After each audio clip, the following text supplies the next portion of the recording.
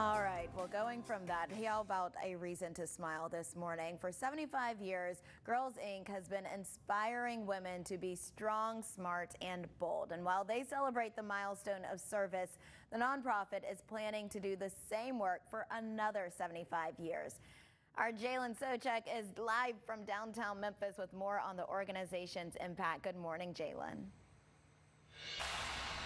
Yeah, Erin, good morning. A lot has changed in those 75 years. Once girls may have learned to sew, a skill they would use as a wife. Well, today they still may learn how to sew, but it's part of a greater push towards robotics and learning about the geometric side of things with that. And, now they're learning things like financial literacy, about their own health and the power of their voice. In the 75 years since Lucille DeVore Tucker founded the Girls Club of Memphis, now known as Girls Inc. What hasn't changed is the organization's dedication to girls. We inspire girls to be strong, smart, and bold, which is healthy, educated, and independent.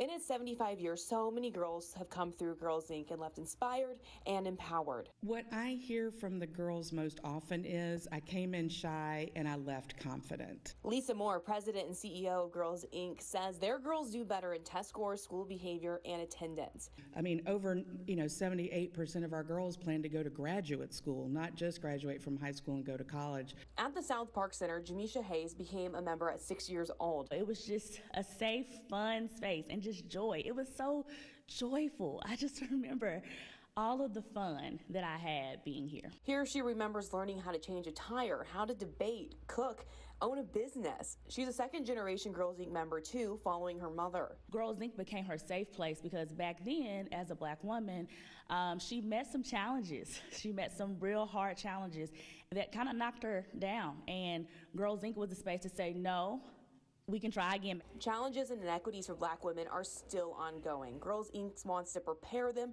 for those life challenges and remove as many obstacles as possible. We know that every zip code in Shelby County, women earn less than men.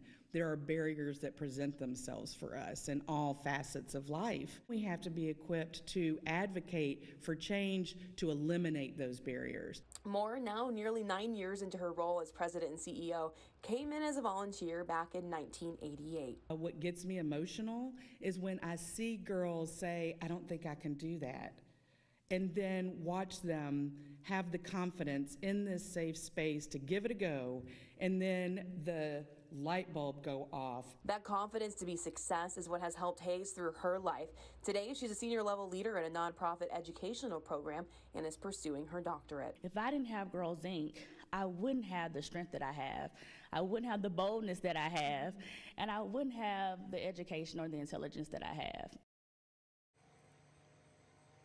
Now, Girls Inc. continues to grow. Just this summer, they broke ground on a new facility that's going to be in the Fraser community. And Erin, there are just hundreds, thousands of stories just like Jamisha Hayes, thanks to Girls Inc. Yeah, that's why it's so important to have organizations like that in our communities. Jalen, thank you for sharing that.